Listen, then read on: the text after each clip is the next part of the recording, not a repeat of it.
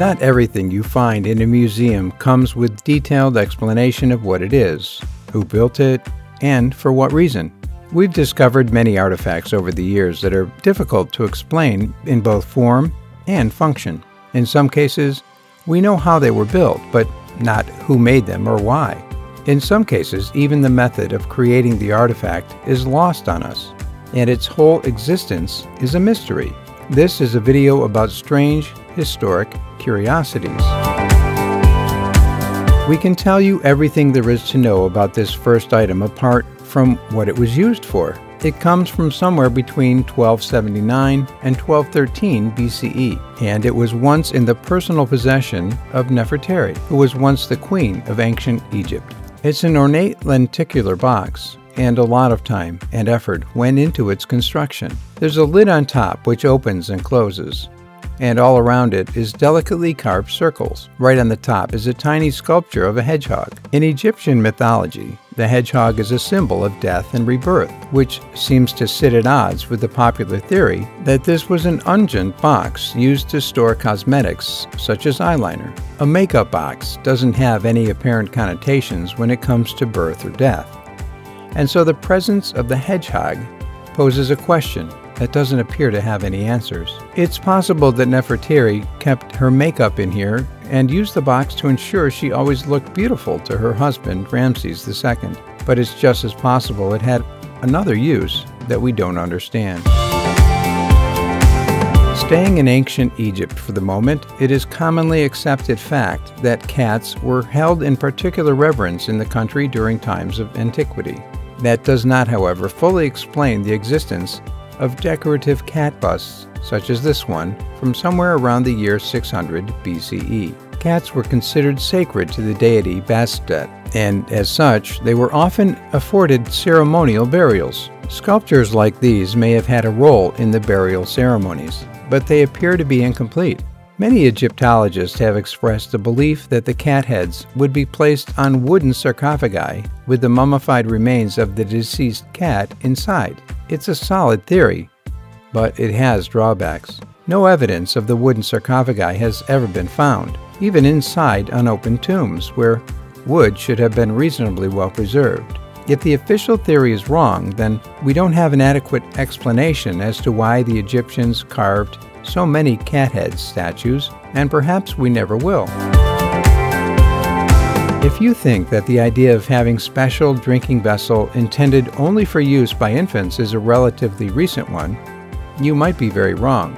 If researchers and archaeologists are correct about what they found in Turkey in January 2020, it might be a practice as old as civilization itself. These fragile drinking vessels, which turned up during the dig in Bingöl in the east of the country, are approximately 4,500 years old, and the people who found them think that they're a primitive type of baby bottle. The tiny clay bottles, of which 3 were found, can hold between 50 to 150 milligrams of liquid each. The dig has been ongoing for some time, and the baby bottles were only discovered at the very bottom of the site. Ancient baby bottles have been found before elsewhere in the world, but the oldest known vessels prior to this were made about 2,000 years ago, almost brand new compared to this trio.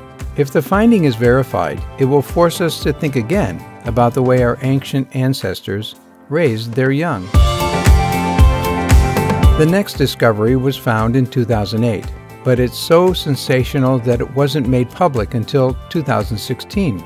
It's a collection of lead scrolls created more than 2,000 years ago, and they contain the very first ever recorded mention of Jesus Christ. Chemical analysis of the material has been carried out and confirmed the age of the scrolls, which were found in a cave in Jordan. There are even drawings of Jesus inside the book, which some historians believe may have been made while he was alive. Interestingly, although the content of the scrolls appears to be devoted to Christ, there are also Jewish and Paleo-Hebrew symbols on some of the pages, suggesting a possible plurality of belief systems in either the author of the scripts or the society they lived in. What makes the words of the text especially interesting is that they appear to contradict popular Christian beliefs. They make reference to a God who is both male and female, and also explicitly state that Christ was trying to restore a 1,000-year-old religion rather than starting one of his own. It's a hugely controversial discovery, but it's the real deal. If you have a household pet, you've probably fit it with a collar to help ensure that it can be returned to you if it ever escapes or gets lost. You might even have written a message on the collar to ensure that whoever finds the pet can contact you easily. Somewhat disturbingly, it now seems that the ancient Romans once did the same with their slaves. A recent addition to the Museo Nazionale Romano in Italy is a neck ring made of iron, onto which is secured a bronze tag. The inscription on the tag reads, Fugi, tenemi, cum revoc averis, mi domino meo zonio accipis solidium. We realize that will have meant nothing to the majority of you, so we'll translate it. It says, I have run away, restrain me. When you bring me back to my master Zonius, you shall be given a gold coin.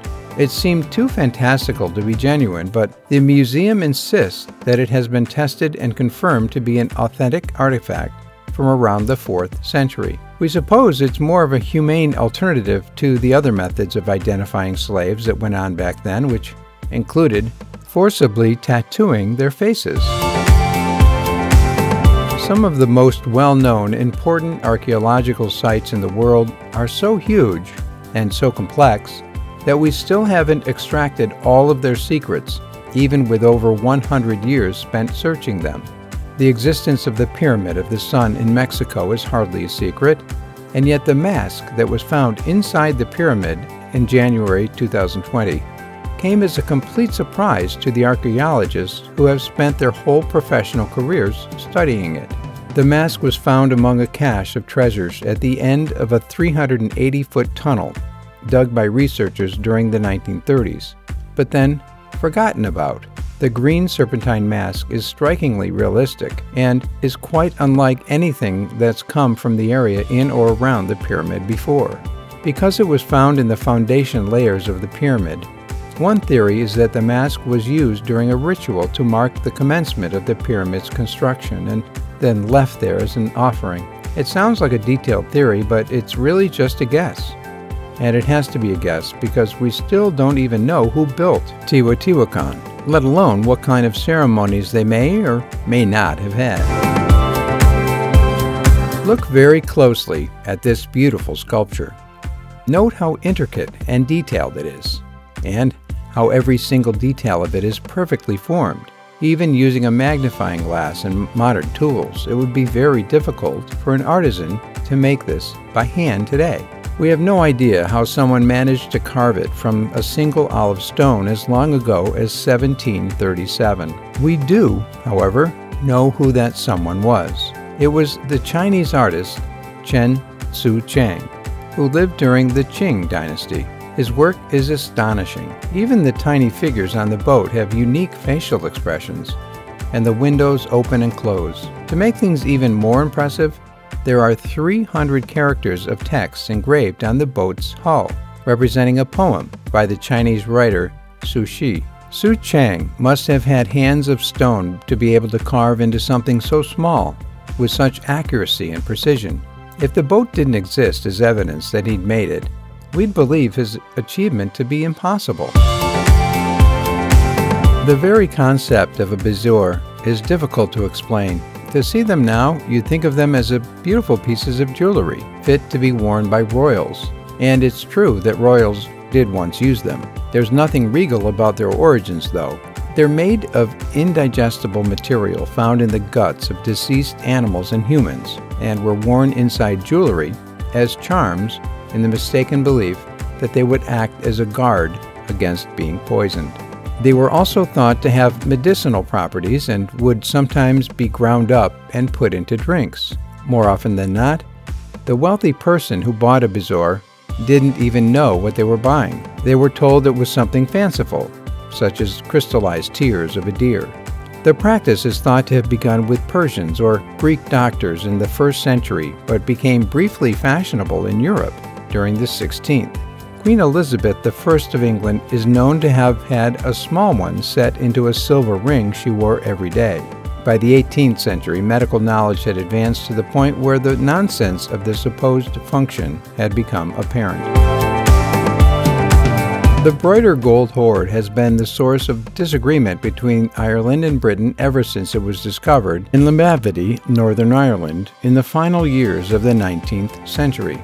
It's thought that it had been hidden below grounds for hundreds of years before it was accidentally unearthed by farmers Thomas Nichol and James Morrow as they plowed their field in 1896. The items that made up the hoard were quickly split between the men and their families and sold in many different directions. It's only when the British Museum acquired some of them and confirmed that they were 2,000 years old that their real value became apparent. And so when British Crown tried to claim all of the treasures as its own, a very long argument began. Away from the arguing, people were trying to work out the significance of the Golden Boat, which was a very odd sculpture even by the standards of its era. It's now thought that the boat may be a votive offering to an obscure Irish god called Manannán Mac Lir, the god of the sea. If so, it's the only such votive offering of its kind ever discovered. Over the years, there have been many archaeological discoveries that initially appeared to be real but were later proved to be fakes. It's less common that something initially presumed to be fake eventually turns out to be real. But that's what happened with this 17th century book. That's not the only thing that's odd about it. It isn't really a book at all. It's actually a tiny cabinet full of labeled drawers, all of which are said to have once housed a different type of poison.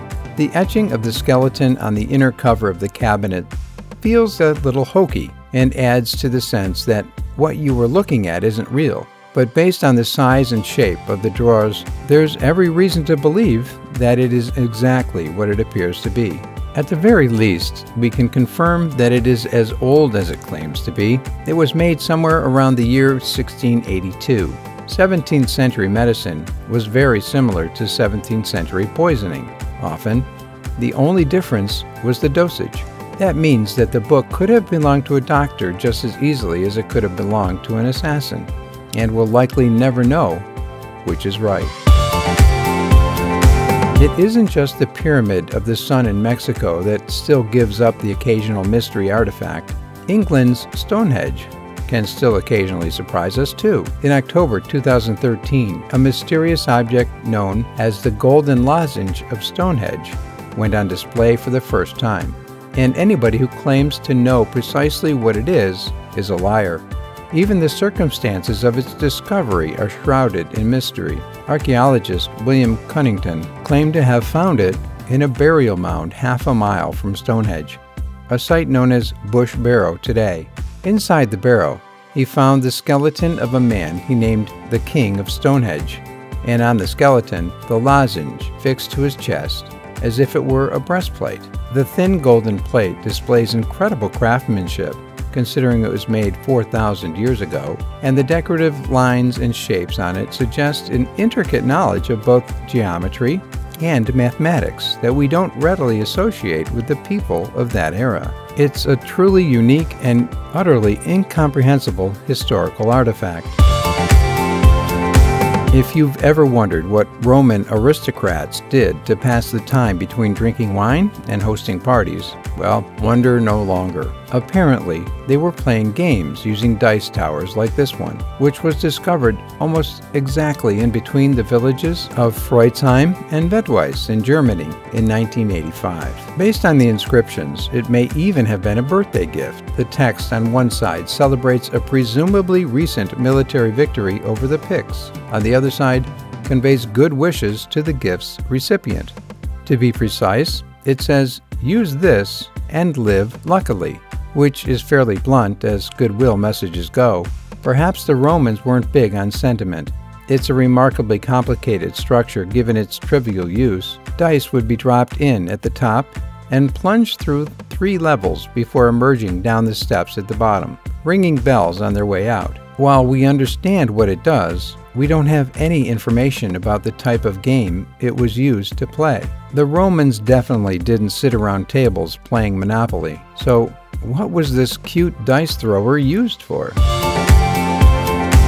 Subscribe to the channel turn on the notification bell, and enjoy watching new videos on my channel. Thanks for watching, and see you soon.